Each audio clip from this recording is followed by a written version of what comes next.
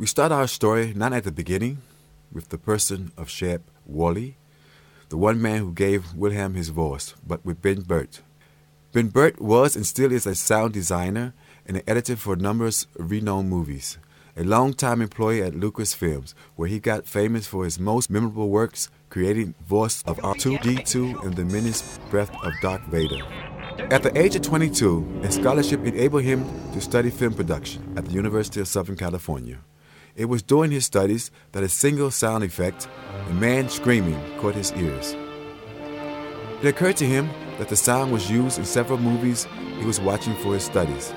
After some research, he found out that the scream was filed at the Warner Brothers Sound Archive under the title Man Getting Bit by an Alligator and He Screams.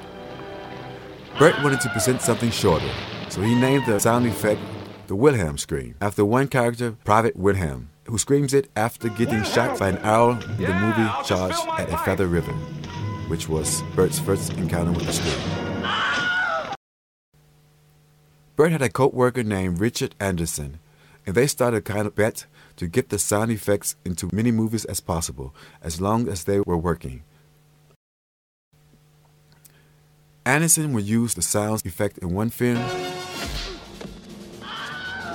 and Burtt would answer by using it in one of his films. They were pretty successful with this, so the scream can now be found in movies like Star Wars and Indiana Jones trilogy, Willow, Howard the Duck, or Wall-E, Cars, and Toy Story movies, because recently Ben Burtt left Lucasfilm and started working for Pixar, taking Wilhelm with him. For about 50 years, the identity of the man screaming was unknown until Ben Burtt discovered a note naming a bunch of actors present at the recording session for the 1951 Western movie Distant Drums. It was to become a legendary recording session because it was during this time Wilhelm was recorded. For the name on the list, Ben Burtt reckoned Sheb Wooley as the most likely actor to perform the scream, but for a long time he couldn't prove his theory. Sheb Wooley was born on the 10th of April 1921 in Ericks, Oklahoma. Early in his years, he learned rodeo riding, worked as a rodeo rider until the beginning of the Second World War. He wasn't drafted because of too many injuries he got from riding, but he started working as a welder in the oil industry. After the war in 1946, he moved to Fort Worth, Texas, where he started earning his money as a country and western singer. His experience with horses and being a cowboy led him taking roles as a western actor in the 50s. In 1951, he is mentioned as a voice actor recording screams for the film Distant Drums. Later he could be seen in the films like High Noon, The Outlaw Josie Wales, and Giant. Additionally, he was a regular in the TV show Hee Haw and The Muppet Show. Hi friends, I'm Sheb Wooley. I'd like you to meet a good friend of mine. He's just a little off tonight. Here he is, Ben Calder.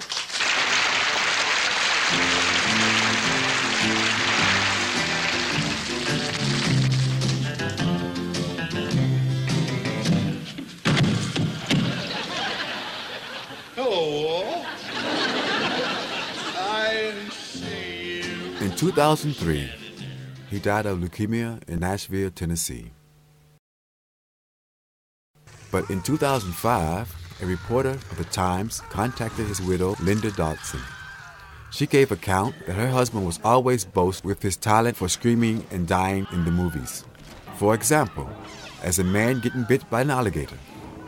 Over the years, more and more people in the movie industry realized that some people use the same scream in all of their films and adapted the joke. On the list are names like Peter Jackson, Quentin Tarantino, and Joe Dante. Later, Ben Burtt decided to stop using the sound effect, but through him, the sound effect found its place in the Skywalker Studio archive. A lot of the sound designers have picked up the joke, so the legend will live on.